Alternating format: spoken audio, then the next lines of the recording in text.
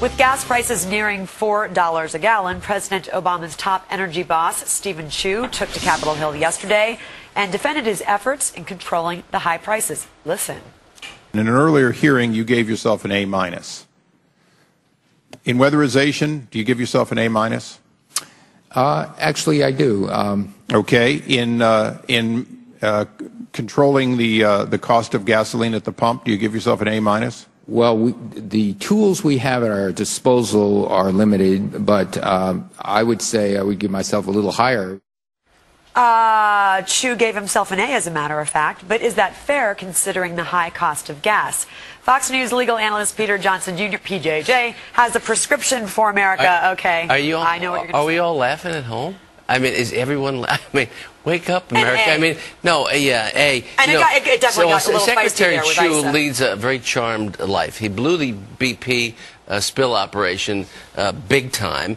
The government threw billions down the drain on crony capitalism for Solyndra and these other kind of phony investments involving solar power. Gas at the pump has doubled, almost $4, and more than $4 in some places. Well, and now he's giving himself an A. And now the latest yesterday is the United States, instead of giving 20 to 30% duties on Chinese imports, we've heard Donald Trump talk about this, Chinese imports of solar cells and panels, they gave like 2 to 5%.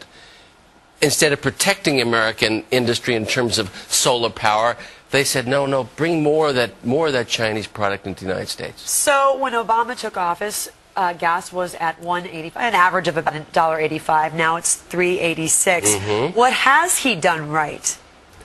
Well, you know, he's a Nobel laureate. He's a great Berkeley professor. He should be going to Harvard with those grades he's given himself. He seems like a nice person. He's obviously smart, but he hasn't been effective, and the proof is in the pudding. The proof is in the weatherization program that had a tremendous amount of failures. The proof is losing billions of dollars. And the billions of dollars that we've lost hasn't done two things. It hasn't yielded new jobs in the sector, nor has it made us less energy dependent. So we're spending billions of dollars on an industry that's not working out yet at this point, that will in the future, and at the same time the president laughs at the mantra, drill, baby, drill. So we're not effective here, and then we're going to bed over here. We're not building the Keystone Pipeline over there, and we're giving plaudits to say, no, I get an A. Well, I'd like you to tell that to anybody pulling up to any gas pump today, and I will be as well. I'll say, A. What did you do to us here, Secretary Chu? A-. I don't know if you got a chance to see this, this hearing, but it did get a bit contentious with Darrell Issa and Chu. And Issa actually went on his Twitter. I love this, the fact that these guys have Twitters, and he calls Chu a hypocrite for leaving the hearing in an SUV. Now, okay.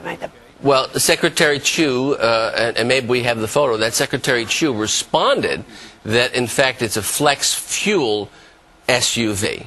So there. So it's really a green SUV. It's 97 feet long, but it's a green SUV. Okay, well, when you have those there grades, it is. You need a big one. He didn't show up in a smart car, that's for sure. Peter, great to see you, sir. Good to see you.